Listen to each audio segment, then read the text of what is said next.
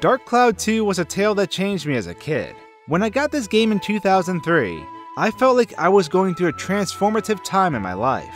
I was caught in the middle between balancing who I wanted to be and who I was acting like I was. That may sound odd, but I think as we grow up, we often battle with our identity and sometimes act oppositely than we actually feel. In my heart, I was an introvert, but I was afraid people would judge me in school for the things I liked. So I tried to act like I wasn't interested in those things at all later on in high school. Looking back, I honestly should have not hid who I was, regardless of what people thought. During all of this, Dark Cloud 2 was a game that I escaped into. I originally got the game on a demo disc inside a magazine, and it featured the forest area from the game alongside a boss fight. By the time I was done with the demo, I was absolutely hooked. Not only was the forest in this game absolutely beautiful, but the cast of characters I saw within it were awesome.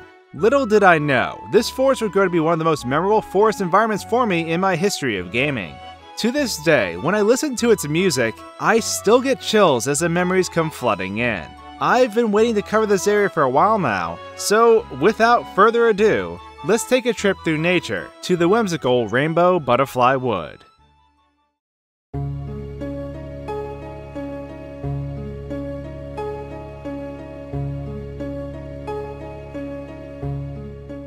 Rainbow Butterfly Wood is one of those environments of video games where you just want to sit back and relax. The surrounding area is absolutely beautiful, and you can almost meditate in the sunlight as it dances on the forest floor. This was one of my favorite areas in Dark Cloud 2, and for many reasons. This area was very symbolic to me as it was all about breaking out of one's shell.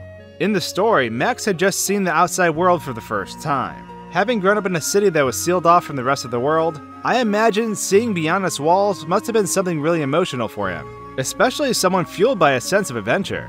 On top of this, I felt this same way. I was about the same age as Max, and I often dreamed about seeing what was out there in this world. In many ways, I lived vicariously through him during this adventure. Even the way he recapped his journey throughout the game is something that I would totally do, or rather by now, have done. Besides the beautiful area where you explore and fight interesting enemies, there's a whole lot more in this area of Sindane, near where Rainbow Butterfly Wood is located. For those of you who may have not played the game but are watching anyways, in certain places in Dark Cloud 2, you are able to build villages in order to secure the future of the world. You have free reign to build whatever you please, but there are some guidelines for what to look for. Having my own village that I built within this forest was something I really enjoyed, and I even built myself a house to live in.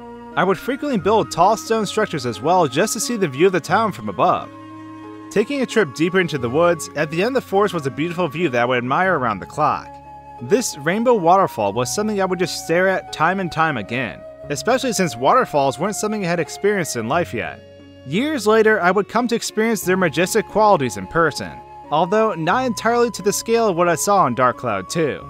Regardless, both this forest environment and waterfall were something I cherished. Rainbow Butterfly Wood, while relaxing, also instilled change in me. The music itself expanded my thinking and always got me pondering about life in general. It's honestly pretty crazy to think about how much time has passed since I first set foot into this forest, because it doesn't feel that long ago at all, but it has been well over a decade. It makes me think about how much has changed during this time, and it makes me reflect on where I was as a kid when I had the whole world waiting for me. The adventures of yesterday become the tales we pass down of today, and this forest will always have a place in my heart. Because of this, Rainbow Butterfly Wood will always be one of my pixel portals. But, as always, I'd love to hear your thoughts on this area. What was your favorite forest environment from a video game? Did Rainbow Butterfly Wood instill the same feelings in you as it did me? And last, what is your favorite place to gather your thoughts? We often are inspired creatively, or are simply more open to thinking about things when we are in a peaceful setting. So, let me know your thoughts in the comments below. I do have one last thing I wanted to talk about before signing off. Touching on what I mentioned earlier, I did want to make a side note about not hiding who you are. If you're passionate about something, never fake or change who you are just to accommodate those around you. We shouldn't live life focused on interests that are not our own, just to simply fit in. So please don't ever change yourself because of that. You are you, and what you like is what you like, regardless if some other people may judge you for it. So don't change your passions for the sake of someone else. I hid mine for the longest time, and it sort of felt like living a double life when I was young. And it honestly kind of sucked. Regardless if you are younger, my age, or even older, let your passion shine through you. You'll shine brightest when you are truly being yourself. Thanks for listening.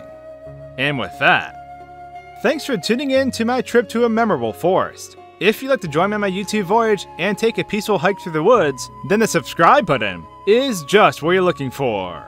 Thanks for watching, guys and gals, and until my next video, cheers.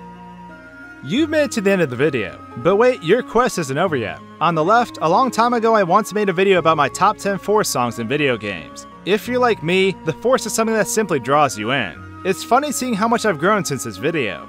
On the right, you can find my last pixel portal, Mad Monster Mansion. As always, there's a slew of other videos on my channel too, so regardless, I hope you enjoy.